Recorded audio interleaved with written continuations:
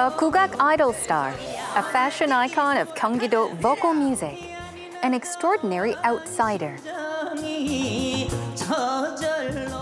These are some of the nicknames given to Korean traditional singer Lee Hee-moon.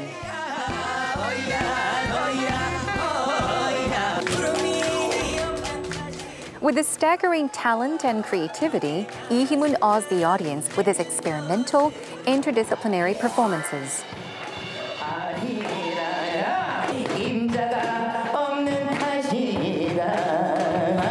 제 몸속에 그러니까 제가 살아오는 동안 제가 다양한 경험들을 했잖아요.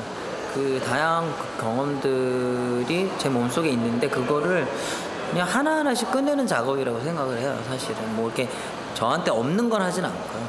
제 몸속에 그것들이 있는데 그거를 뭔가 무대 위에서 할 수 있게끔 표현하는 작업이 이제 그런 식으로 표출되고 있는 것 같아요. Meet Soori singer Lee Hee-moon, who is redefining the limits of Korean traditional music with his ingenious ideas and new attempts.